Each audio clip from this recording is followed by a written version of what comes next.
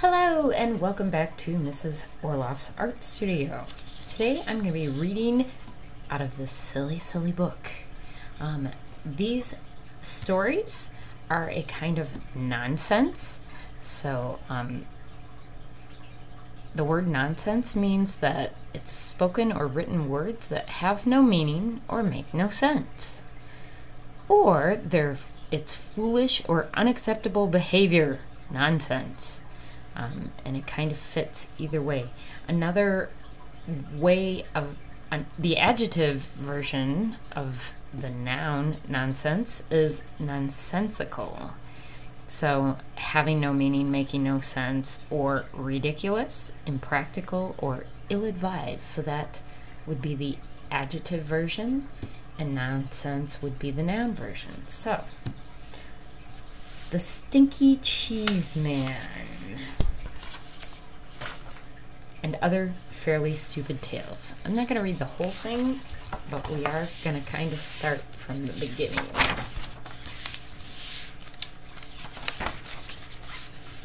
Now, I hope you know what a normal book looks like. We have the front cover, and then let's see here. I have found a kernel of wheat, said the little red hen. Now who will help me plant this wheat? Where is that lazy dog? Where is that lazy cat? Where is that lazy mouse? Wait a minute, hold everything. You can't tell your story right here.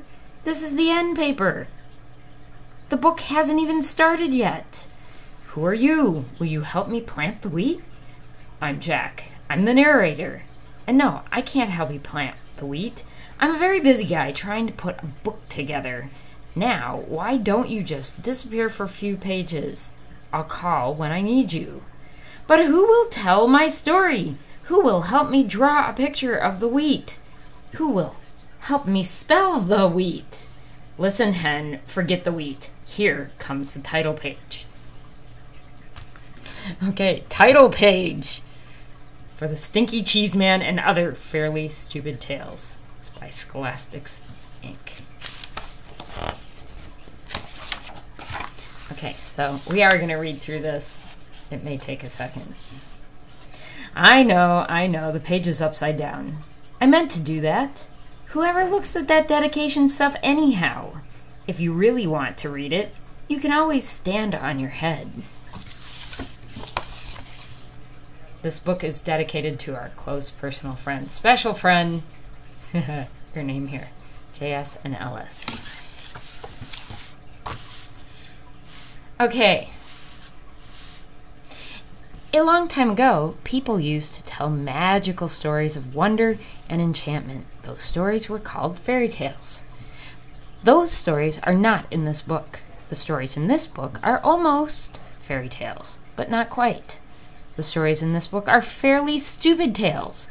I mean, what else would you call a story like Goldilocks and the Three Elephants? This girl walking through the woods smells peanut porridge cooking. She decides to break into the elephant's house, eat the porridge, sit in the chairs, and sleep in the beds. But when she gets in the house, she can't climb up on the baby elephant's chair because it's too big. She can't climb up on Mama Elephant's chair because it's much too big. And she can't climb up on Papa Elephant's chair because it's much too big. So she goes home. The end. And if you don't think that's fairly stupid, you should read Little Red Running Shorts, or maybe The Stinky Cheese Man. In fact, you should definitely go read the stories now, because the rest of this introduction just kind of goes on and doesn't really say anything. I stuck it in to the end here so it would fill up the page and make it look like I really knew what I was talking about. So stop now. I mean it. Quit reading. Turn the page. If you read the last sentence, it won't tell you anything. Jack, Up the Hill. Fairy Tale Forest, 1992. Surgeon General's warning. It has been determined that these tales are fairly stupid and probably dangerous to your health. That was the introduction. Let's look at the artwork real quick, though. Who do you think that's supposed to be? Pretty sure that's Jack. I don't know who that's supposed to be, except for this person. Or that character. Oh, and look at this way up the hill. I think that's Jill. Okay. And this is some crazy bird. Let's make this a little lighter. I really do like his artwork. It's kind of glary, so I apologize, and hard to see. There we go. But we need to be able to see the words, so we're gonna turn that down. Chicken Lincoln.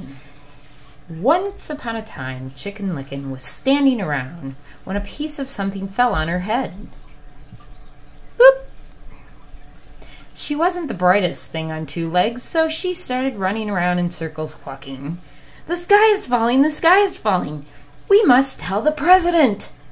Chicken Licken ran to her friend Ducky Lucky and clucked, Ducky Lucky, the sky is falling, we must tell the president.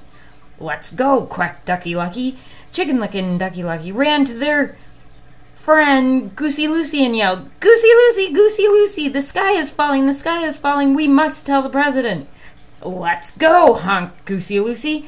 Chicken Licken, Ducky Lucky, and Goosey Lucy ran to their friend Cocky Locky and yelled, Cocky Locky, the sky is falling, we must tell the president.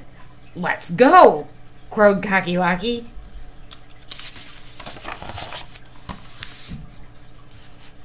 Wait a minute, cried Jack the narrator. I forgot the table of contents.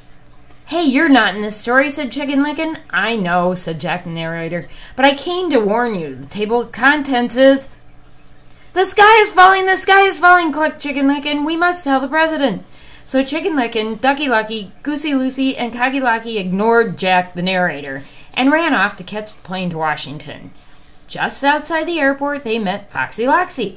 Foxy Loxy, the sky is falling, we must tell the president. Yelled Chicken Licken, Ducky Lucky, Goosey Lucy, and Cocky Locky. Well, come with me, said Foxy Locky. I know a shortcut to the airport. Foxy Loxy led Chicken Licken, Ducky Lucky, Goosey Lucy, and Cocky Locky to his cave.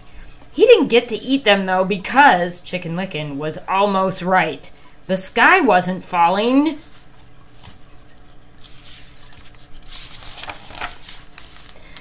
The table of contents was. It fell and squashed everybody. The end.